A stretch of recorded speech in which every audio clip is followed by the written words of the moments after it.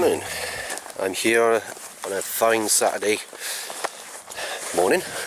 I'm about to do a walk up a local mountain. Well, it's not local to me anymore actually, it's near Abergavenny, not Cardiff, and it's called Skirrid Fawr. And I'll tell you a bit more about the mountain history on the route.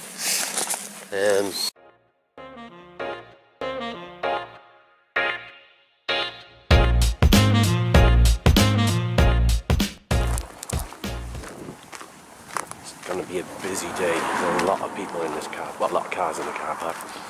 So there's going to be a lot of people up there, but hopefully I can avoid them for the best part, because I hate narrating in public.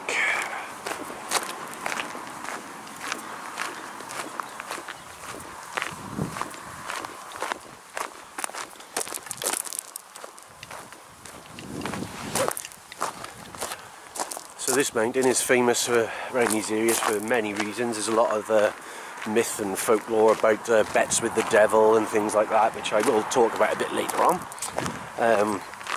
But there's also a little known fact that during World War II, Hitler's second in command was a guy called Rudolf Hess, and he decided one day to fly from Berlin solo to Scotland in an attempt to broker peace with the UK between Germany. That's the Sugarloaf Mountain over there. We will be doing that another day as well. And yeah, so he flew to Scotland in an attempt to broker peace with the UK. Obviously the UK was having none of it and we arrested him straight away. But for some reason then he was housed down in a, you can't see it, but it's a little hospital, sorry, down there called Maindef Court Hospital.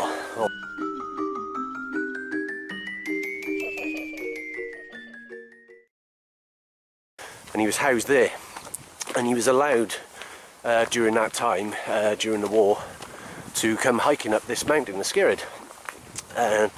So he was up here all the time, which is quite bizarre feeling, knowing he was a Nazi war monster hiking up this beautiful place. But anyway, after the war finished and obviously we won, he got flown back to Berlin to face charges of war crimes, which obviously he got a life sentence for. Ended up going to prison run by Russians, and he ended up killing himself in 1987 at the age of 93, hung himself. So a sad but fitting end to a monster. Anyway, so that's a bit about the Nazis. So this is just a little walk. It's only 4 miles if you do the circular track.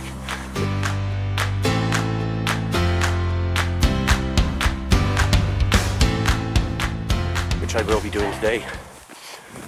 Or it's about 3 miles if you just do the straight up and straight back down. This is just the boring part. Got to do this little lane to get to the beginning of these woods. And in the proper summertime these woods are stunning, but they are steep.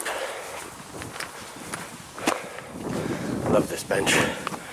Someone's actually carved it into the shape of the Skirrid mountain. Now, the Skirrid is famous for a huge landslide, which they've shown here. I'll photograph a bit later for you. But it's prone to landslides because it's built, I say it's built, it's not built, it's naturally formed with red sandstone on top of muddy clay. So it just, they say that this landslide happened at the exact second Jesus was crucified. You decide if you think that's a load of bull or not, but anyway, Skirrid and Fawr means large broken or large slides or something like that. I'll put it up on the screen what it actually means, because, well, I don't speak Welsh to my own detriment.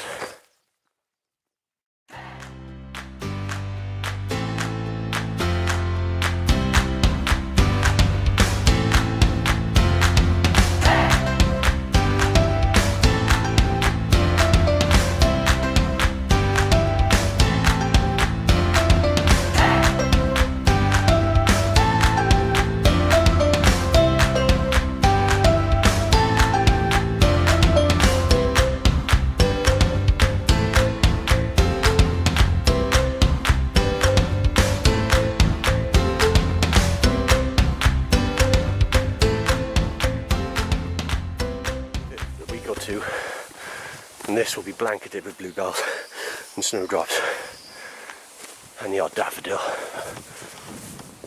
It's truly stunning. There you go, look. Someone doing something.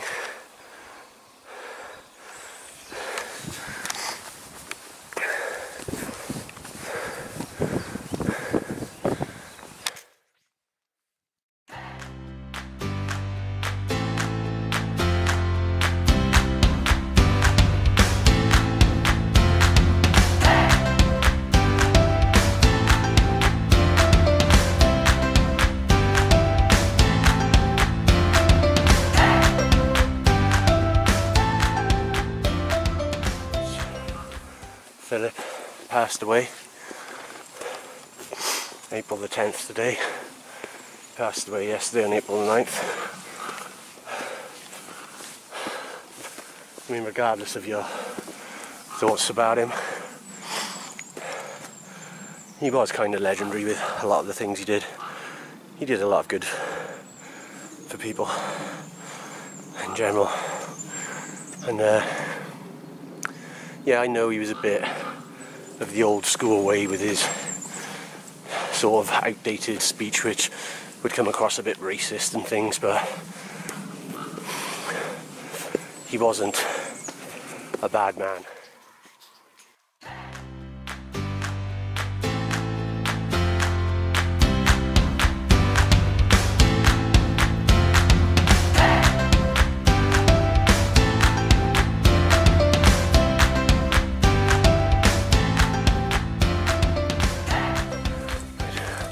Back that way later. But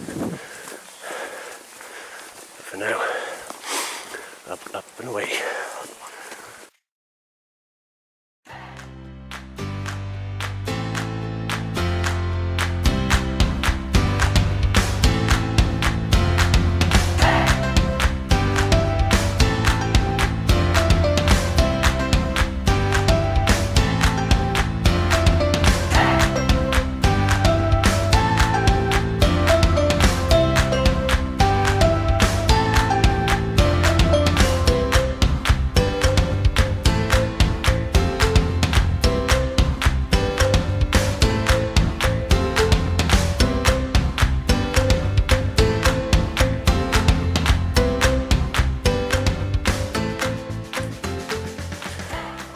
When you come out of the woods now, which I'm about to do when I go up this path, actually about halfway up in height. It's not half the walk, but it's halfway up in height.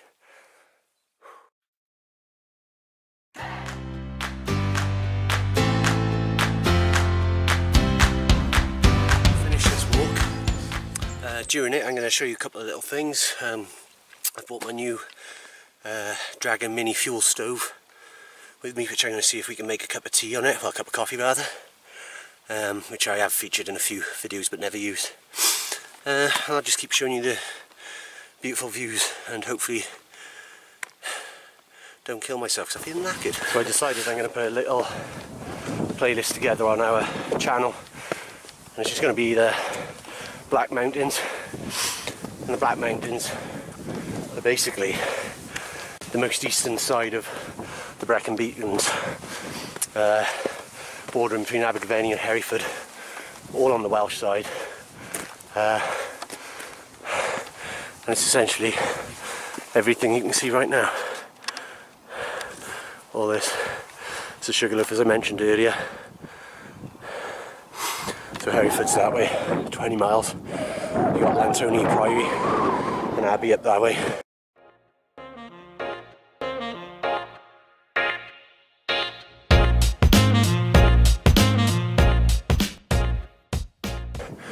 Which will make another good video for us.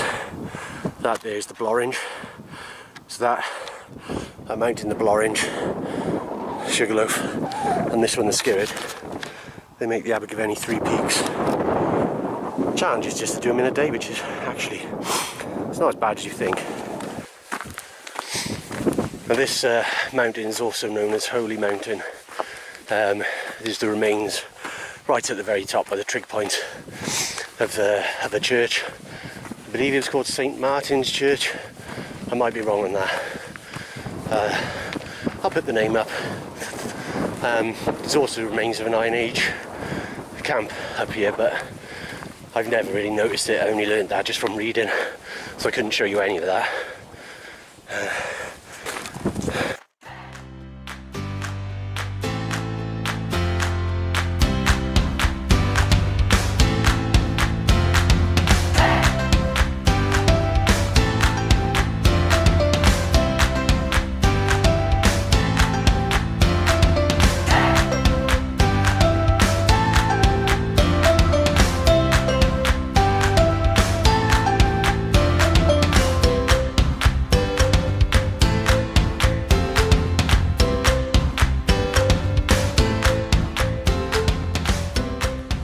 Sadly,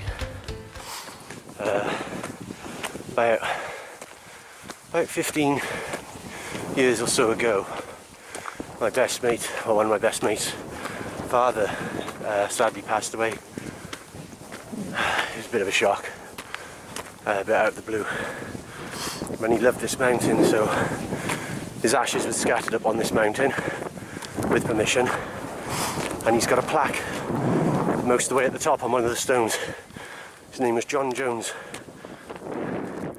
I hope you can hear me. It's really windy, but for hundreds of years, as I said earlier, this was known as Holy Mountain. People would pilgrimage from all across Britain to come here because there was a church perched right on the end, and it's been said that this is one of the most holy places in all of the UK. So much so that wherever they built any churches or abbeys or anything around, they would have soil from this put into the basis, the foundations of every church. That's how holy it was considered to be.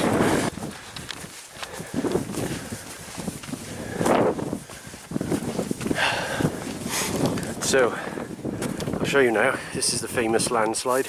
The camera's not really doing it justice, but all the mountain gave way, slid right down to here. Apparently it was heard for 100 miles around. But obviously there's no records of that because of how long ago it happened. But yeah, that's the result of all this red sandstone being dumped on top of the clay. The clay gives way.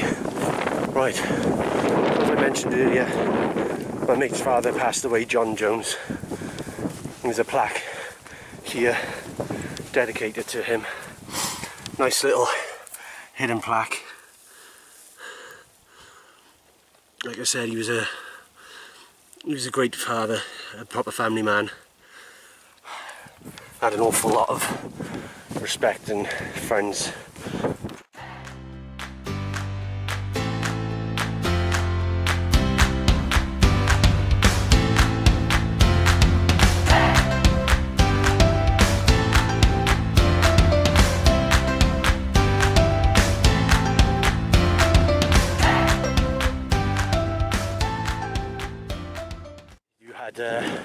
Several tribes in Wales, covering the whole of Wales, and this area was known as the Silurians, and they were a rough and ready people, ready to fight anyone. They stopped all invaders. They even prevented the Romans from coming in for long enough time, but obviously the Romans then, instead of trying to conquer them, tried bartering with them, tried showing them new clothing, new technologies, and eventually won the Silurians over that way. So conquest through friendship, and then the rest of Wales they charged through. Just wait for these people to go away from the trig point. I'll show you the stones that mark the entranceway of the church.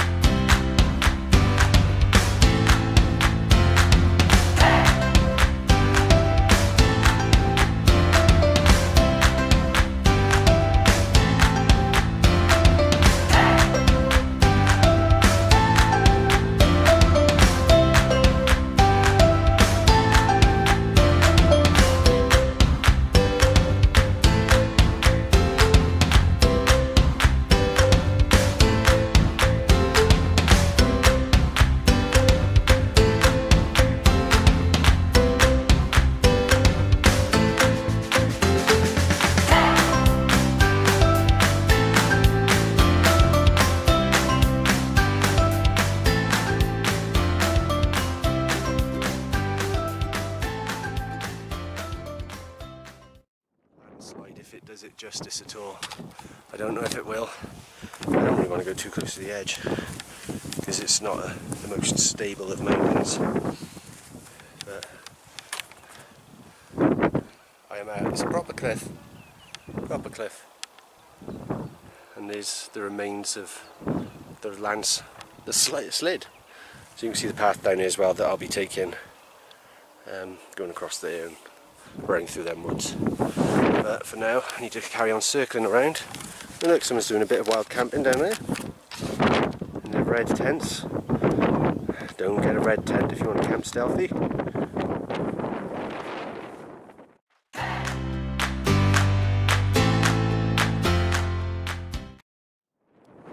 might sit in here and see if it's sheltered enough for me to do a coffee. I think it is. This is good. Right, I was going to go a bit further down, but I think I'm just about hidden enough from the wind. So yeah, let's do this. Right.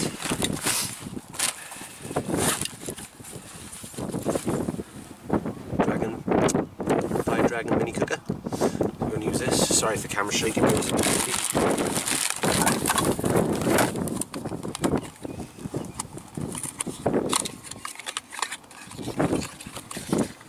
Just in case you didn't see the other video where I showed this before, this is the mini Dragon stove. It fits one of these Dragon fuel tablets perfectly. Put it in, light it. It's just enough said, isn't it? It doesn't need any more explanation. Right, I'll film from a different angle now so you can see exactly where I am. And immediately I can see that this is quite small. So I don't think it's going to balance your pots and pans very well. But what I'm going to do, I don't think you're supposed to do it, but I'm going to bend these clips out. I really don't think you're supposed to do it, but I'm going to bend mine out like that so it's got a bit more stability just for while I'm cooking up on this ridge in the wind. Simple fuel tablets. These fuel tablets are actually handy because they're actually cleaning as well, so you can rub your hands and clean your hands with them. Yeah.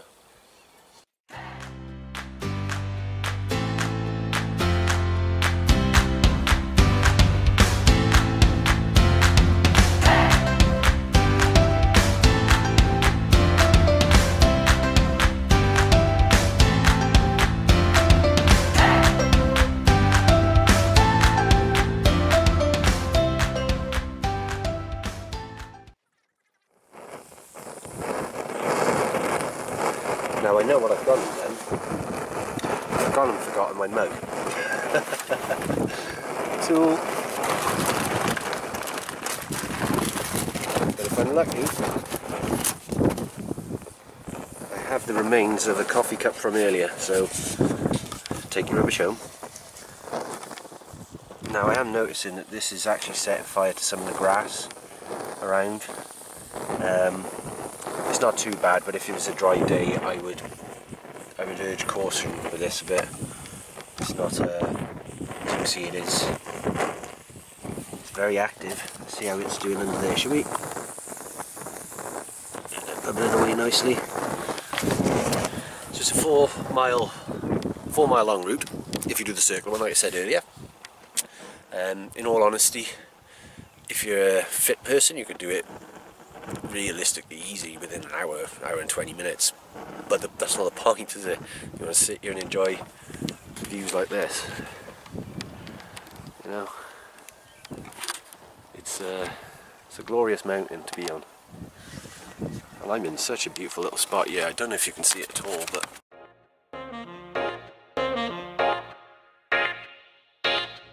it's really nice, just on the edge.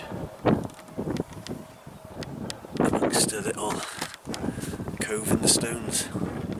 It's fantastic. It's official, I am an idiot. I haven't forgotten my cup at all. I'm stupid. I got my brand new Mandalorian one I had off my wife for my birthday, but I put this silicone strap on it because I want to protect the Mandalorian's face. I know it sounds stupid, but it just looks awesome, so yeah, I don't want to ruin it. But yeah, I'm really happy with that. A little thermal insulation cup. Right, it means I don't have to use a crappy day-old Greg's cup now. Yay. Right, just put my coat on because it got a little bit chilly. The fuel stove has run out now. Went for about 5 minutes or so. I mean, there's a lot of steam coming off, but whether that water's boiled or not, I do not know. So I will pour my coffee and see if it works. In my new mug. Looking forward to this. I do love the coffee. So I'm just using these Taylor's coffee bags. Coffee bags themselves are 100% biodegradable. I mean, take it home with you if you can, but if not, don't matter if you put it in a bush. So,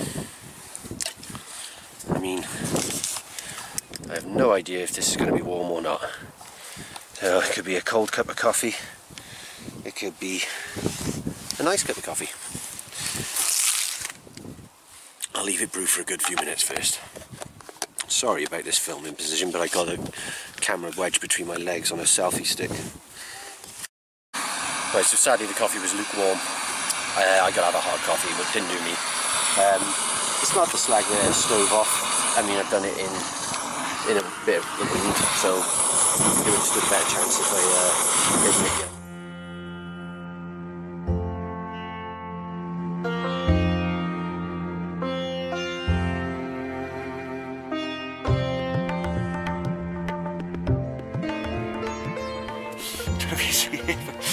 Oh, hello. Hold it in the cold wind. Right, so made my coffee and just burned my tongue. But that was a result of the gas cooker, not the dragon fuel thing. In all honesty, I can't recommend the dragon fuel mini stove. I highly recommend their tablets. They're brilliant for starting fires. But as for cooking off just one tablet, you wouldn't get any boil in the bag food, even a reasonable temperature to enjoy. So the mini stove is a bit of a faff. Doesn't really do the job unless you're going to have 2 or 3 tablets. So for me, the gas stove still wins. Now,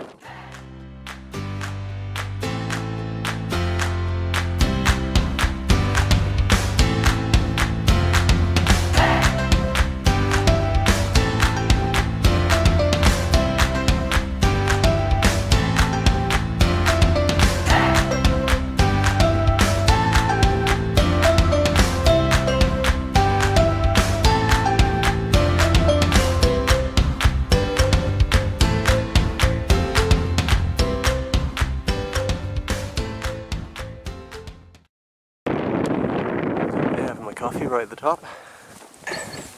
There's lots of folklore stories like the one I mentioned earlier about this landslide happened the exact second that Christ was crucified. There's another one that's I can't remember who it was meant to be, but someone had a bet with the devil that's I think it was at the, don't quote me on this, but it's something like this. Someone had a bet with the devil that this mountain was higher than the Malverns. The Malverns, you can't quite see them today, but they're around Worcester way. On a clear day, you might be able to just about see them. But anyway, they had a bet, and the devil apparently cheated and tried to dump a load of earth on top of the Malverns to make them higher than this mountain. But as legend goes, the devil messed up through trying to cheat, and he dumped the mud on the wrong mountain. He dumped it on this mountain, if you believe that. If you believe in the devil. I don't, but each to their own. I believe in good and bad, but I believe that resides in all living creatures. I don't believe in religion, so to say. But that's not to talk down any of those of you who do. You believe what you want to believe. If it doesn't harm anyone, believe what you want.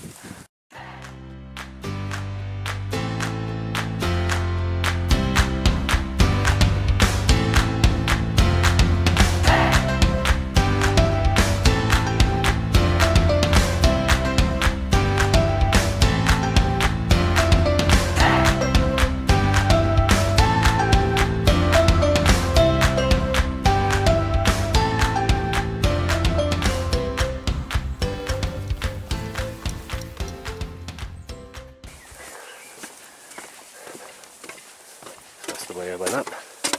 Those people are going. And this is my route back down to the car. So that's where the people were making a fire earlier. I wonder if they're still there. Doesn't look like it, so I'm going to go and check out there. I'm going to go and check it out. I mean, it's quite well established so far.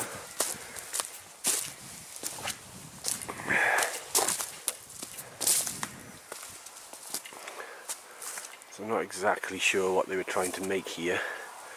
It looks like a very thin start to maybe a circular teepee, I don't know. I would like to finish it off for them, but never build another man's cabin. It's a bit of an unwritten rule outdoors. This is someone else's spot. I wouldn't want to come here and change or destroy anything they've done. I mean, fair dues. It's not a bad little spot at all, really. Weird.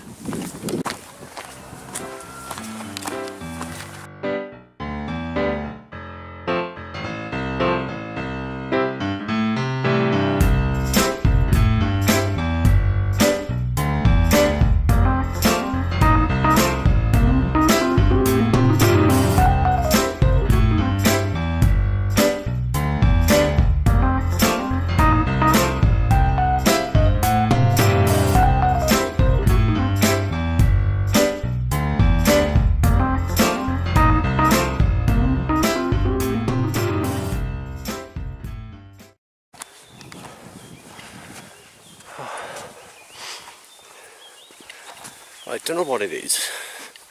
The last weekend I'm walking up in Snowdonia, and it was filled with English people. We only met 3 Welsh women, and they were in the same group. The rest, no joke, all English. Now I got no problem with the English at all. I think most of them are great. The only problem is they're not supposed to be here. It's coronavirus. Wales isn't open to them, so it's not being policed. It's no wonder the North Wales has got one of the highest rates in Wales at the moment, because they're all going up there. But it's been about 10 people today, English, you know. And it's, once again, I'm not having a dig, but you shouldn't be here. It's a serious thing. If we all play the game properly, we'll all be out of it quicker. If you keep arsing around and doing shit that you're not supposed to be doing, like turning up in places you're not supposed to be, you're going to help spread it. I mean, use your noggin. It's not just for hats.